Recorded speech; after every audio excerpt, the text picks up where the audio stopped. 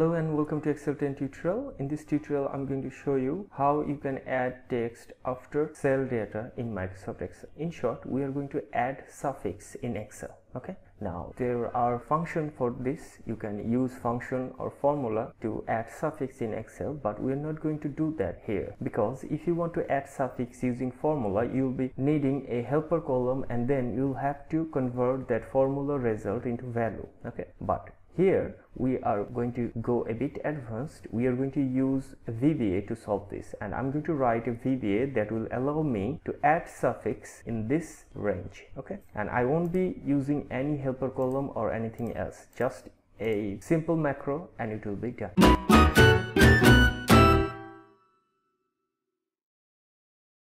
Let's get started. So we are going to add suffix, or we are going to add words after these text. Okay, so here we have John and I want to add, let's say, hyphen MGT to indicate these are management employees. Okay, so all the names, and then I'm going to add MGT to all this text. This is a small list, but what if you have hundreds of rows with data? Then formula convert too much work. Just write the VBA and it will be done in seconds. So to write your macro, you have to click on the developer tab. If you don't have developer tab, please check out the link. You'll learn how to add developer tab in Excel. Once you have clicked on the developer tab, you will have to click on Visual Basic. Then you will have to click on Insert and then Module. Okay, now we are going to write VBA. First we need to write sub. This will be our macro name. I'm going to write add text on right. Okay. This will be our macro name. And now if you need any support regarding this, you can contact me on my website. So I'm going to add a comment here for you and add my website address here.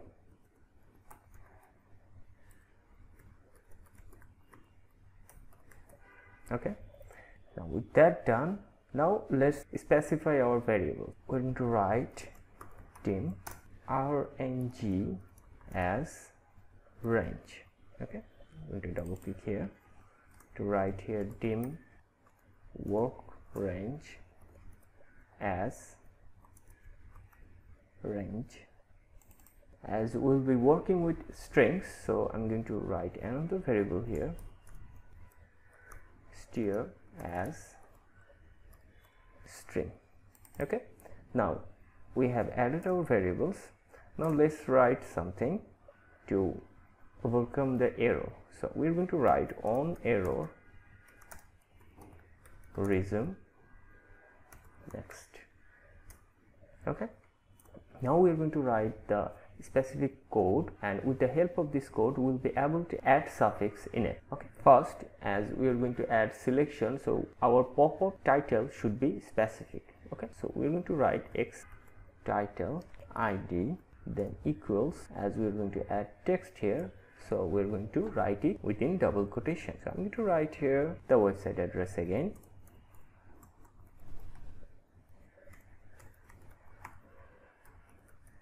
This will be the title of your pop-up. Okay, I will show you and you can change it according to your need. It's not a big deal. Okay, now we are going to set the variable. Okay, we're going to set our WRK RNG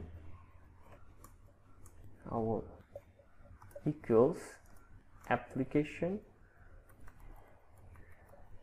dot selection. So we'll pass our selection data to our variable work range here. Okay, we're going to set another range in our work range.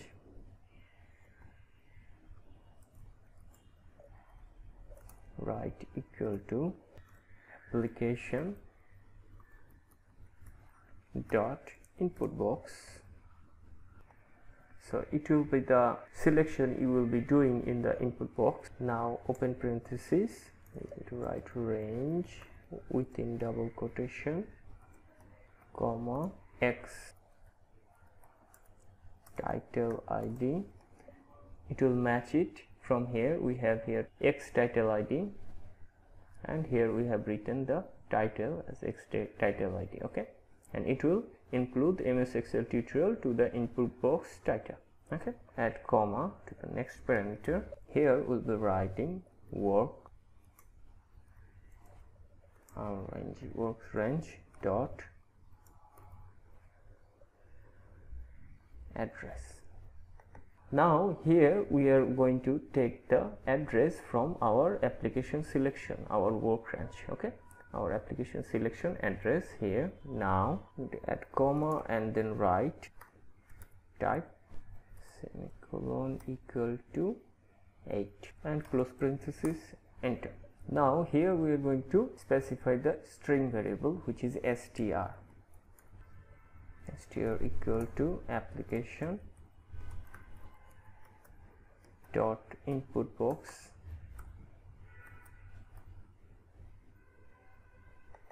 open parenthesis within double quotation. I'm going to write add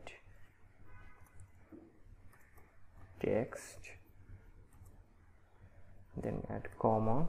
Our input box title would be title ID, just like the previous one.